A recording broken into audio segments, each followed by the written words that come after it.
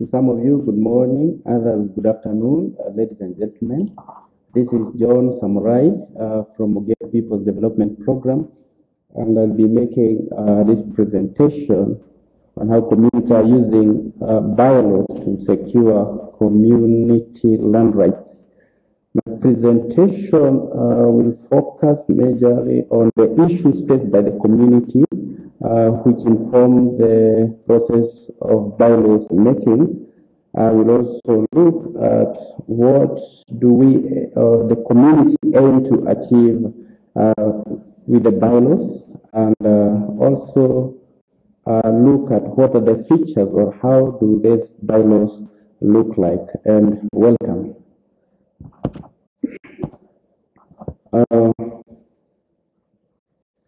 So to begin with the issues, for those who have read a little bit about the Ogieks, these are an indigenous forest community. You can see from the map, they live in the forest, and they have challenges that come from their leaving the forest. Remember, the forests are national forests, they're protected area. That means the community doesn't have tenure rights. They don't have title, and every time they are moved out because of the creation of national parks and conservation area. So that is one of the challenges the community are facing. Another one is their habitat, which they consider home, is facing threats of destruction and degradation every now and then from logging and population encroachment. Another serious issue is on land grab, because where they are living, they don't have titles, and they are victims of grab from elite and political class. Remember also, when the Ogiek were facing threats of eviction, they went to court, local courts, and they have a court now at the African court seeking, challenging their eviction and seeking restitution of their land, which is in Mao Forest. The bylaws the community are drafting are aiming to achieve a number of issues. One of them is seeking to protect their collective rights as a community. Remember, they are indigenous people, they have common rights, and that's what they want to protect. Another one is to empower the community and to strengthen the leadership and bring about the aspect of accountability on management of land and resources. The women and minority issues have to be looked into by the bylaws, whereby widows and orphans shall be protected. With the issues of court cases, the bylaw process is a form of gathering more additional information and facts to strengthen their advocacy on land rights. Also, bylaws is a critical aspect that will guide documentation of their land claims, process which will ease the process of registration of their community land. The bylaw also has an important aspect of bringing together the community and uniting them towards a common goal and prosperity. And most of all, preserving the community identity, culture, and traditional knowledge. I'll be looking now at the features of the bylaws, and the bylaws that we have facilitated the community to develop. They have three major sections. That is on rules on governance, rules on management of land and natural resources, and social rules. And we'll begin with the rules on governance. And these are rules that define the governance structure, decision-making levels, definition of a community, and processes that direct how decisions are made, which shapes the community.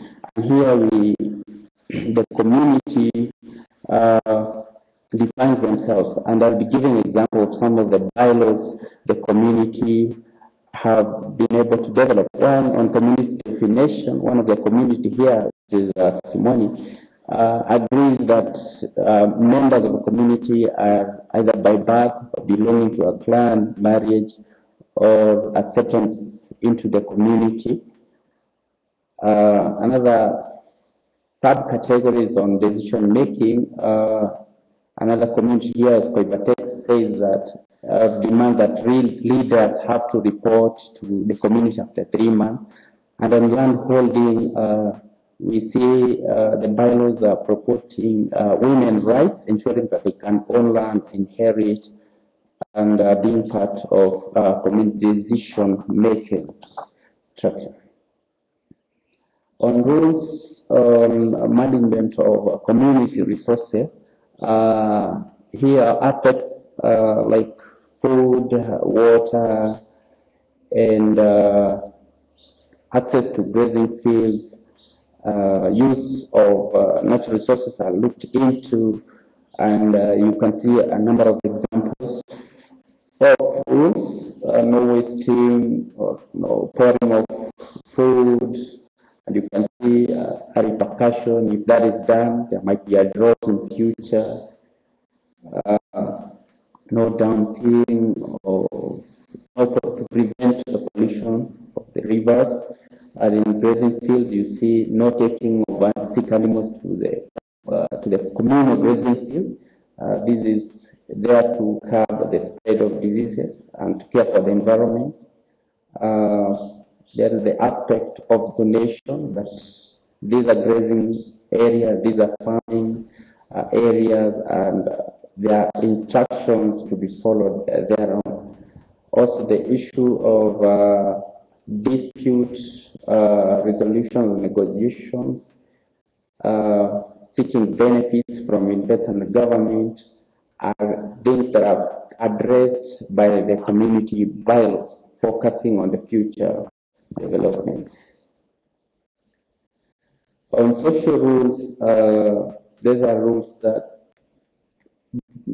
have the aspect of uniting the community and their relationship among themselves and with their neighbors.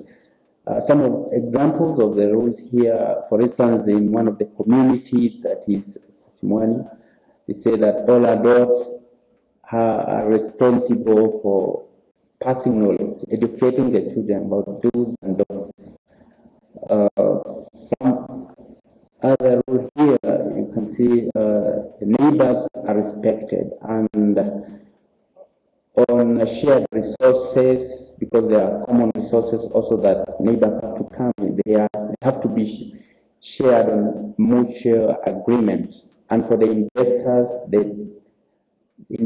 have to seek free prior informed consent with the community before initiating any kind of project, failure to which the project is subject to resistance or rejection by the community.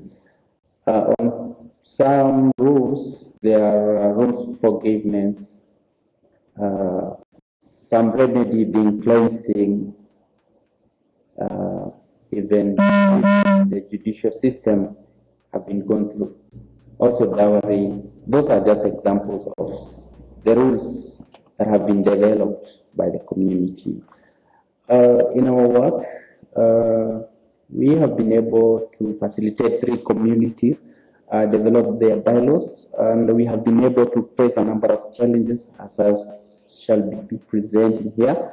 One of the challenges that the community is dispersed, scattered across an expansive forest, and this brings out the challenge of mobilization and their participation. And because of that nature, to be able to address this problem, we have to facilitate very village level meetings and rotational meetings to ensure that we are able to reach out to them. Again, with this pilot program of facilitating community land documentation bylaws, the community are having a lot of high expectation from us, and hoping that we are going to address every aspect of their problem. And with high expectation, we have to talk to the community, help them understand that we are just giving them technical support, and they have a bigger role to play in their advocacy for their rights. Again, here, this project currently is managed by a few staff. That means there's a lot of work. However, we have been able to get the support of the community, volunteers, and also we have people we call community land mobilizers who support us in this work, whom we have been empowering to support us. There is also the issue, the community have to be updated on every trend that is happening in the nation. Of late, there have been a lot of legislations on land going on, and when the laws are in raw form like bills, we have to track until there are laws. So we have to keep on informing the community of every happening, and that means doing a lot of analysis, going back to the community and educating them. Here is expertise required. Sometimes we lack, though we use friends and experts who are able to help us in that. Again, projects will also have individuals who have their selfish interest making and with potential to have the program to demobilize the community with their selfish interest. And those are key people, but we cannot avoid them because they form part of the community. And to be able to successfully run the project, we have to talk to them, make them understand the process for the community, and they also need to support the cause. Some of what we have been going through, this program has been is using the community land protection approach. Thank you for listening.